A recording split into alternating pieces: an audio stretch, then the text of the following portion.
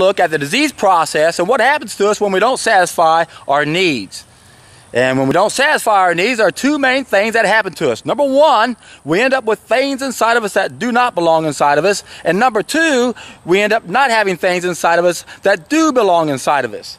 And most of our problems that are 100% within our control have to do with toxicities and deficiencies.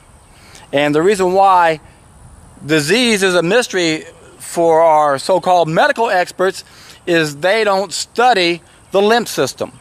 You see, our body is nothing but a bunch of cells and two main fluids. We have somewhere between 60 to 100 trillion cells, and blood brings in the food, and everything that consumes eliminates, and that waste goes into the lymph system, which is like the sewage system of the body. So most of our problems come from the sewage system of our body. The reason why disease is a mystery to our so-called medical experts is they don't study the sewage system of the body. Think of the sewage system of our body being like a vacuum cleaner, and we go into a room and we vacuum up all the garbage.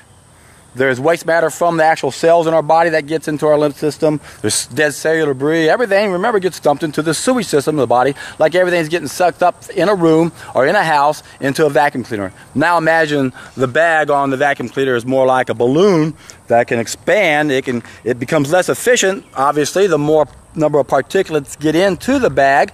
Remember, everything's pressure. That's how the system's supposed to work. There's not supposed to be a whole bunch of garbage inside our sewage system, so the cells have a easy way for waste matter in their cell to go back out into this lymph system. But as our vacuum cleaner bag gets fuller, or that balloon gets fuller, the pressure inside gets greater, and eventually that balloon's going to pop, and all that dirt we collected goes back into the room and into the house. And you see, that's what's happening with our sewage system.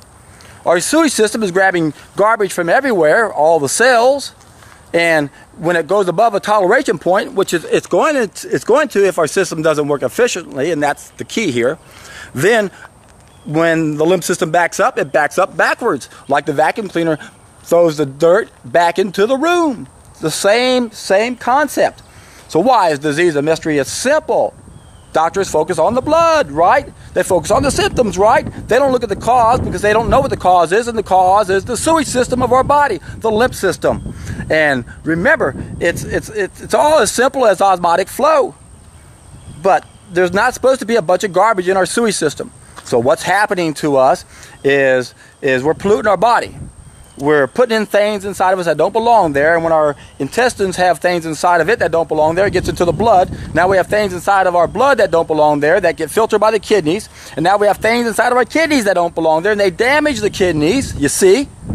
And the kidneys also filter the lymph fluid, so now the lymph fluid is not getting filtered because the kidneys are damaged, because we have things inside of us that don't belong there. And then we produce our own waste that has to be eliminated, and when there's too many particulates inside our lymph system, when the vacuum cleaner bag is too full, it doesn't suck much in, and eventually it's going to go above a toleration point. That balloon can only expand so far before the excess has to go somewhere. Well, where is the excess waste in the lymph system going to go? The only place it can go where it came from. That's the only avenue it has for anything. And what does it do? It looks for organs that exit the body, like the sinus areas and the lungs, colds and flus, pneumonia. Comes out the skin, psoriasis, eczema. It's dead genetic debris. It's cellular waste. It's all the garbage in our body that backs up and back into the system. So there's a very simple explanation to the disease process.